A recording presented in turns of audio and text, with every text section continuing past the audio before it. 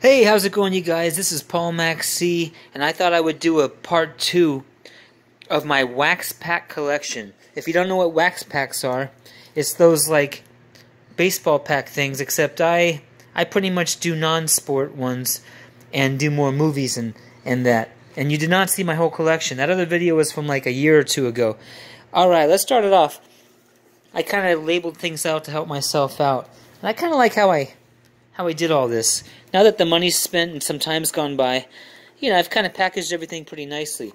These are called, by the way, what's up? Alright, these are called Video City. And these don't come so cheap, and I got a nice collection of them. And especially for my video game, I realized a lot of my friends who were into video games and Atari Age Facebook page got excited about. So I'm thinking about a lot about you guys. These are called Video City. Look, it says Best Video Games. And I'm pretty sure there's like Frogger, maybe Pole Position. I knew what it was before. There's about 4 or 5 different video game scratch cards you might find here. It says 3 rub-off game cards, 3 stickers. Yeah, 3 stickers, 1 stick bubblegum.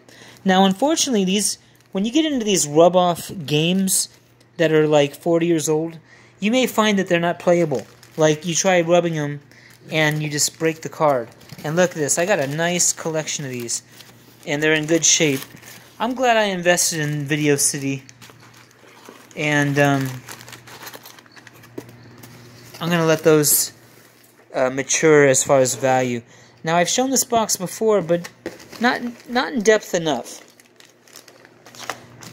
Here's a nice stack of ones that are kind of unique. I tried to get unique ones, because anyone can get some baseball cards from the 80s.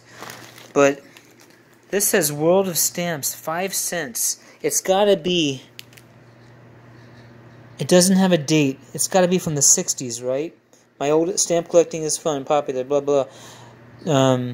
That's probably my oldest one. I got the $6 Million Man. Just one pack I have. It's kind of skinny. And that one has more value than many. The $6 Million Man. Gong Show. Just one of these. That's a little more unique too. These are more older, like 70s. Crazy Comic. Sealed, as always. Nasty Tricks. It says fool your friends. And who knows what's in there. It looked like a fake credit card. You probably can't fool too many people, but Nasty Tricks sounds like a fun one. That's more valuable. Monster Initial. Just have one. Remember how you get these things from the Ice Cream Man or something? CB Talk. CB Talk. I remember like walkie-talkies and like CBs were big. Stick It to 'em. That looks kind of 70s. Probably not 60s. And a lot of stickers plus 6 cards. And I'm proud of this little stack right here. That's why I kind of bag them and then rebag them. Underneath, we got some Return of the Jedi. Got a good collection of Return of the Jedi. And I would think Luke and Vader ones are the best. There's also Ewok. Return of the Jedi cards are not as valuable as the Star Wars. There's Vader. I made sure, I probably sold some off and made sure to have a solid collection of Vader and Luke. And I had to have Return of the Jedi. These are really nice.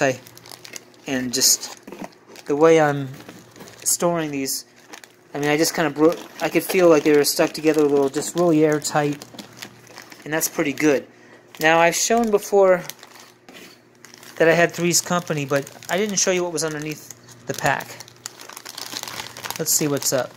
I love Three's Company, the show, and I had to get a few of these. Oh, King Kong. That's probably one of my more valuable wax packs. I only have one of them.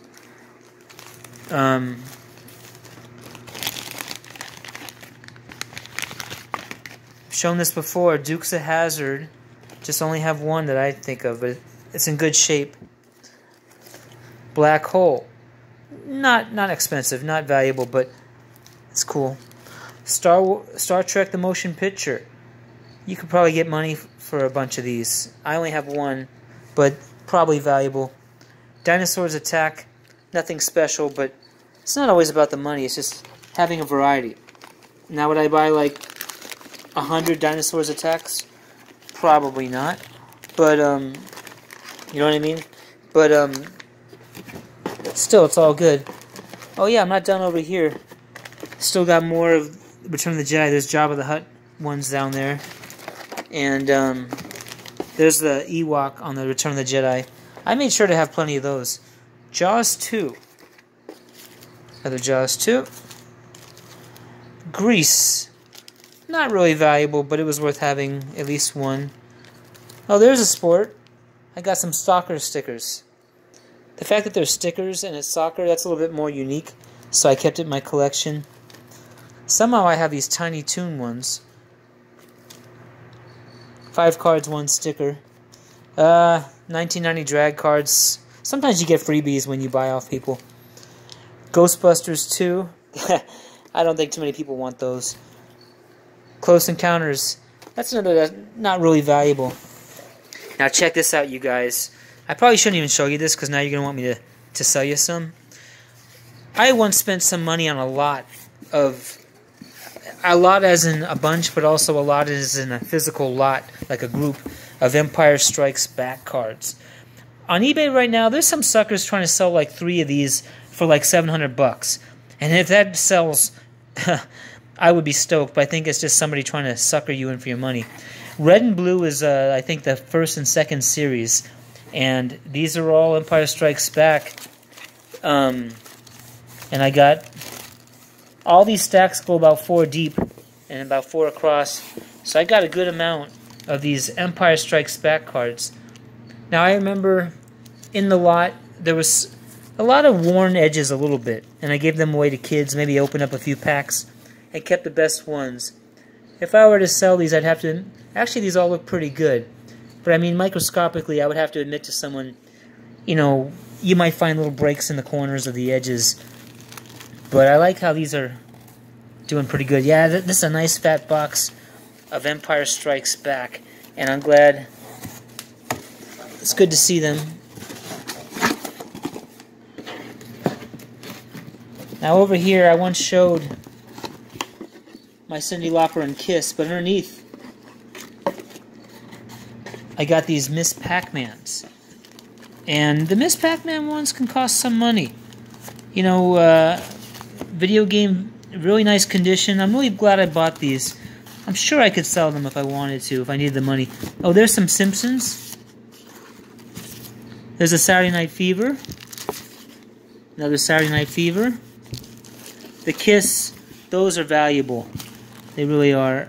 Moonraker, alright. More Miss Pac-Man, I showed you that. Let's see what's under the Kiss here. Oh, yes. They had Super Pac-Man and I wanted them. There's a Rocky 2. And then Super Pac-Man. Want to see a closer look? Super Pac-Man, not really thick. It says Rub-Off Games, Stickers, Bubblegum. And I have a feeling these rub-off games on all of these may not work. It could just be calcified, petrified, I don't know what the word is, where you try scratching and you're just breaking the card. Maybe. I don't know. I'm going to keep these sealed.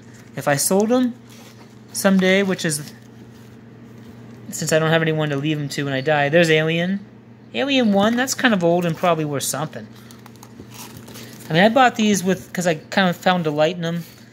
Kind of got caught up in it for a minute, as young people say, and then just kind of realized I had enough and, you know, slowed down. These have value to people. Nintendo cards. Some of you younger people might remember these. These were not... these kind of came after my day. But I saw the value in them, and I bought up a bunch of these Nintendo pack cards. Look. And, these always sell. Kind of like Garbage Pail Kids. I'm not in the phase yet where I'm selling off this collection. The plan was to buy them and store them away real good. And later. I bought this off a guy who promised that this is the complete set of these, and I believe them, loose. And he kind of packed it like this, and I never opened it. I believe there's about 66. So I have a complete set of the Nintendo cards if you were to open the package. So it's kind of cool how I've got the sealed packages, and then I've got loose ones. And I've got a bunch of... I got the similar thing for Empire Strikes Back, where I've got like a solid pack, and then like loose ones too. Alright, well this video went a long time, and believe it or not, I have enough of these for a third installment.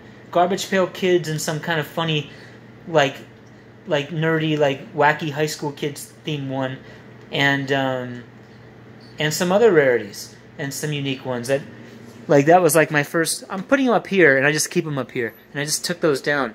And that third part that I'm pointing at, that'll be my group, my next video. Basically, up there is a whole nother stack of them, and I'll be happy to show another video of those a little bit later.